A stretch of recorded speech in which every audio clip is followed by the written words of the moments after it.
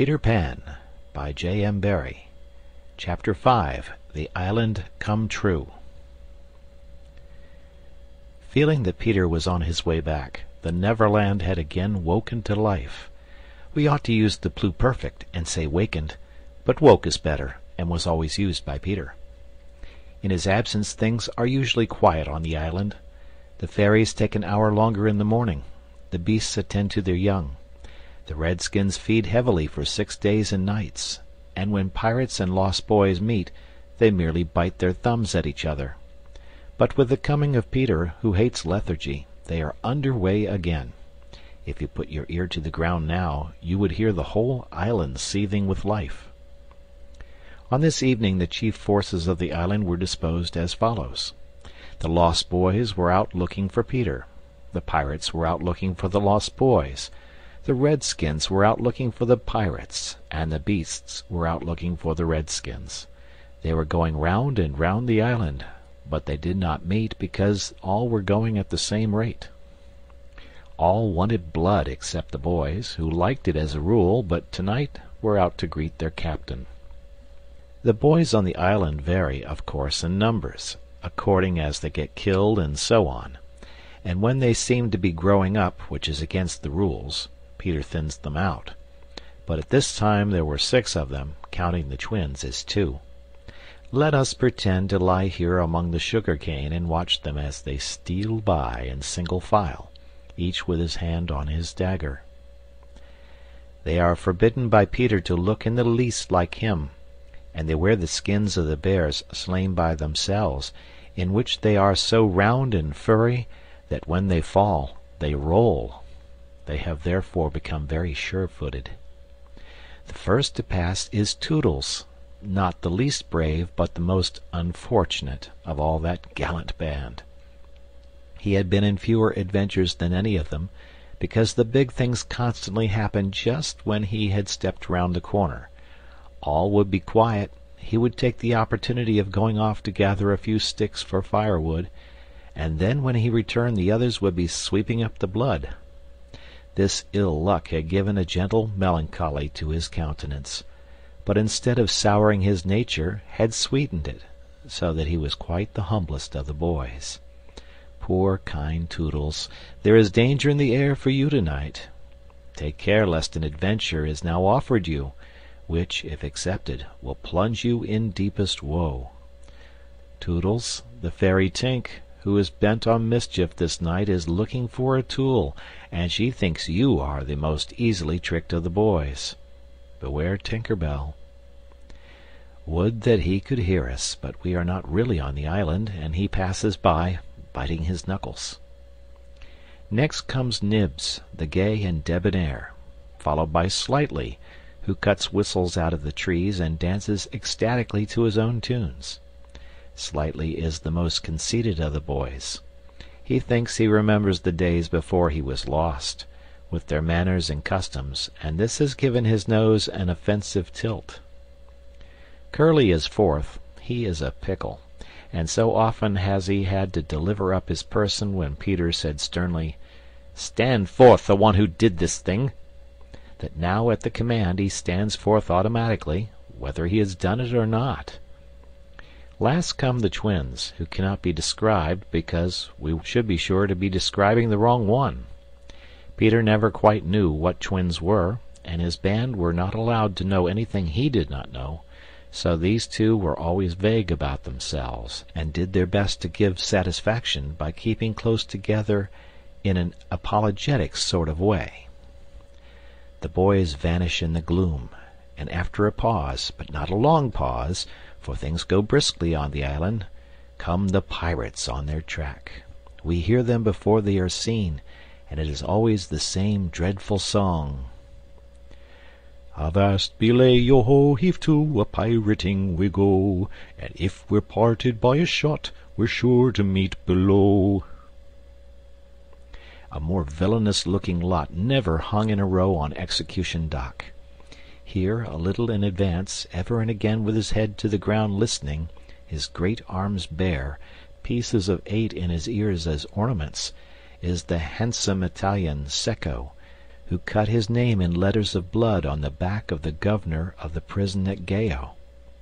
That gigantic black behind him has had many names since he dropped the one with which dusky mothers still terrify their children on the banks of the Guadjomo.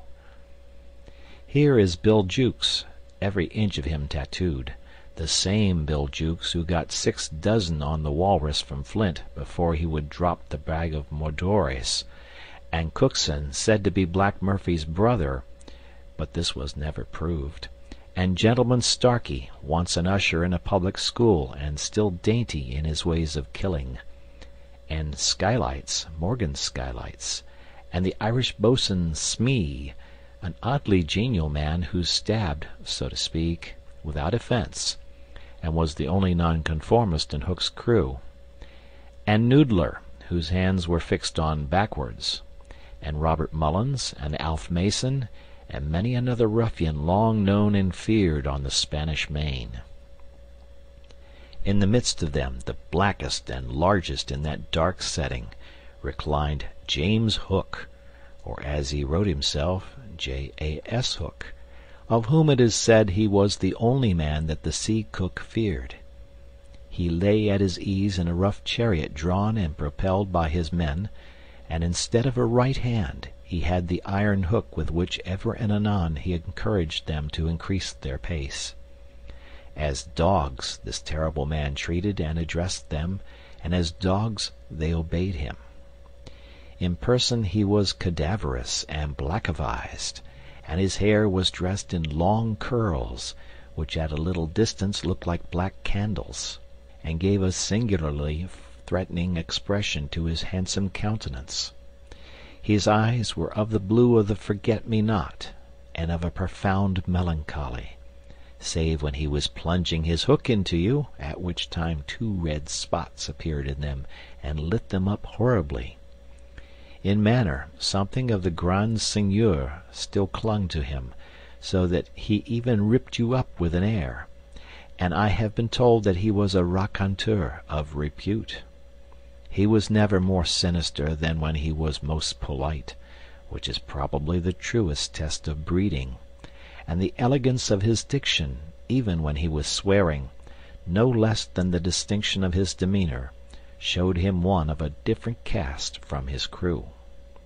A man of indomitable courage, it was said that the only thing he shied at was the sight of his own blood, which was thick and of an unusual color.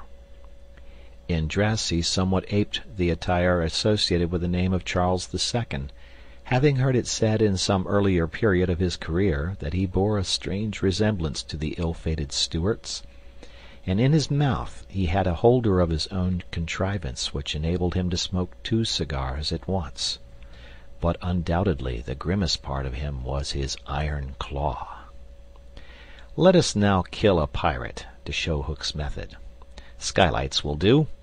As they pass, Skylights lurches clumsily against him, ruffling his lace collar. The hook shoots forth, there is a tearing sound, and one screech. Then the body is kicked aside, and the pirates pass on. He has not even taken the cigars from his mouth. Such is the terrible man against whom Peter Pan is pitted. Which will win? On the trail of the pirates, stealing noiselessly down the warpath, which is not visible to inexperienced eyes, come the redskins, every one of them with his eyes peeled. They carry tomahawks and knives, and their naked bodies gleam with paint and oil. Strung around them are scalps, of boys as well as pirates, for these are the Pickaninny tribe, and not to be confused with the softer-hearted Delawares or the Hurons. In the van on all fours is Great Big Little Panther, a brave of so many scalps that in his present position they somewhat impede his progress. Bringing up the rear, the place of greatest danger, comes Tiger Lily, proudly erect, a princess in her own right. She is the most beautiful of dusky Dianas, and the belle of the Pickaninnies, coquettish, cold, and amorous by turns. There is not a brave who would not have the wayward thing to wife, but she staves off the altar with a hatchet. Observe how they pass over fallen twigs without making the slightest noise. The only sound to be heard is their somewhat heavy breathing. The fact is that they are all a little fat just now after the heavy gorging, but in time they will work this off. For the moment, however, it constitutes their chief danger. The redskins disappear as they have come, like shadows, and soon their place is taken by the beasts, a great and motley procession, lions, tigers, bears, and the innumerable smaller savage things that flee from them, for every kind of beast, and more particularly all the man-eaters, live cheek by jowl on the favored island. Their tongues are hanging out. They are hungry tonight. When they have passed, comes the last figure of all, a gigantic crocodile. We shall see for whom she is looking presently. The crocodile passes, but soon the boys appear again, for the procession must continue indefinitely until one of the parties stops or changes its pace. Then quickly they will be on top of each other. All are keeping a sharp lookout in front, but none suspects that the danger may be creeping up from behind. This shows how real the island was. The first to fall out of the moving circle was the boys. They flung themselves down on the sward close to their underground home. "I do wish Peter would come back," every one of them said nervously, though in height and still more in breadth they were all larger than their captain. "I am the only one who is not afraid of the pirates," Slightly said, in the tone that prevented his being a general favorite, but perhaps some distant sound disturbed him, for he added hastily, "But I wish he would come back and tell us whether he has heard anything more about Cinderella." They talked of Cinderella, and Toodles was confident that his mother must have been very like her. It was only in Peter's absence that they could speak of mothers, the subject being forbidden by him as silly. "All I remember about my mother," Nibs told them, "is that she often said to my father, 'Oh, how I wish I had a check-book of my own.' I don't know what a check-book is, but I should just love to give my mother one."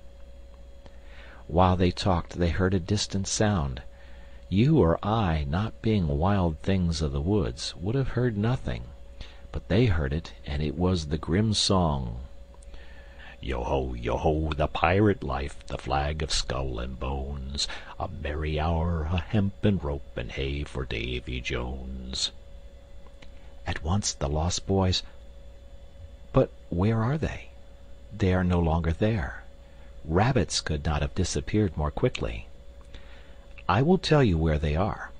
With the exception of Nibs, who has darted away to reconnoiter, they are already in their home under the ground, a very delightful residence of which we shall see a good deal presently.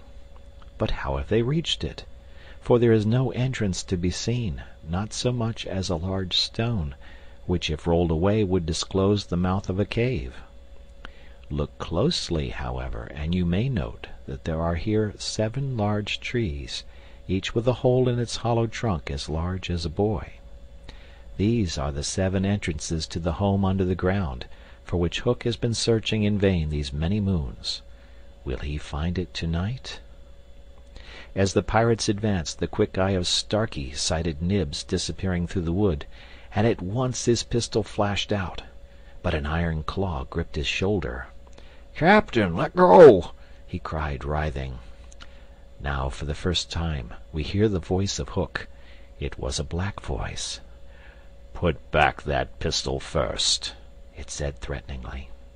"It was one of those boys you hate. I could have shot him dead."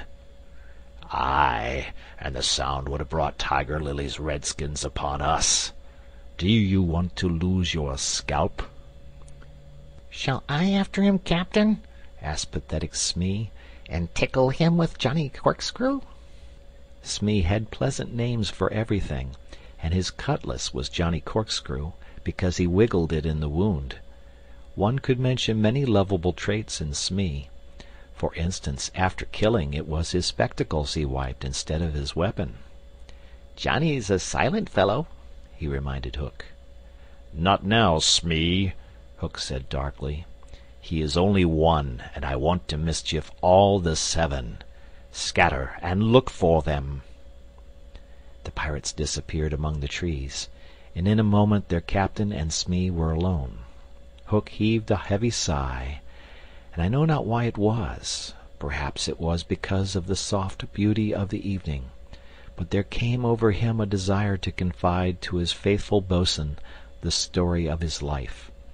He spoke long and earnestly, but what it was all about Smee, who was rather stupid, did not know in the least. Anon he caught the word Peter. "Most of all," Hook was saying passionately, "I want their captain, Peter Pan. 'Twas he cut off my arm." He brandished the hook threateningly. "I've waited long to shake his hand with this. Oh, I'll tear him." "And yet," said Smee, "I have often heard you say that hook was worth a score of hands for combing the hair and other homely uses." "Aye," the captain answered. "If I was a mother I would pray to have my children born with this instead of that." And he cast a look of pride upon his iron hand, and one of scorn upon the other. Then again he frowned. "Peter flung my arm," he said, wincing, "to a crocodile that happened to be passing by." "I have often," said Smee, "noticed your strange dread of crocodiles." "Not of crocodiles," Hook corrected him, "but of that one crocodile." He lowered his voice. "It liked my arm so much, Smee, that it has followed me ever since, from sea to sea and from land to land, licking its lips for the rest of me." "In a way," said Smee, "it's sort of a compliment." "I want no such compliments," Hook barked petulantly. "I want Peter Pan, who first gave the brute its taste for me." He sat down on a large mushroom, and now there was a quiver in his voice. "Smee," he said huskily, "that crocodile would have had me before this, but by a lucky chance it swallowed a clock which goes tick, tick inside it, and so before it can reach me I hear the tick, and bolt." He laughed, but in a hollow way. "Some day," said Smee, "the clock will run down, and then he'll get you." Hook wetted his dry lips. "Aye," he said, "that's the fear that haunts me." Since sitting down he had felt curiously warm. "Smee," he said, "this seat is hot." He jumped up. "Odds bobs, hammer and tongs, I'm burning." They examined the mushroom, which was of a size and solidity unknown on the mainland. They tried to pull it up, and it came away at once in their hands, for it had no root. Stranger still, smoke began at once to ascend. The pirates looked at each other. "A chimney!" they both exclaimed. They had indeed discovered the chimney of the home under the ground. It was the custom of the boys to stop it with a mushroom when enemies were in the neighborhood. Not only smoke came out of it, there came also children's voices, for so safe did the boys feel in their hiding place that they were gaily chattering. The pirates listened grimly, and then replaced the mushroom. They looked around them and noted the holes in the 7 trees. "Did you hear them say Peter Pan's from home?" Smee whispered, fidgeting with Johnny Corkscrew. Hook nodded.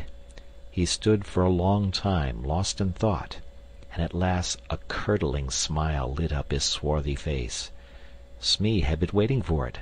"Unrip your plan, Captain," he cried eagerly.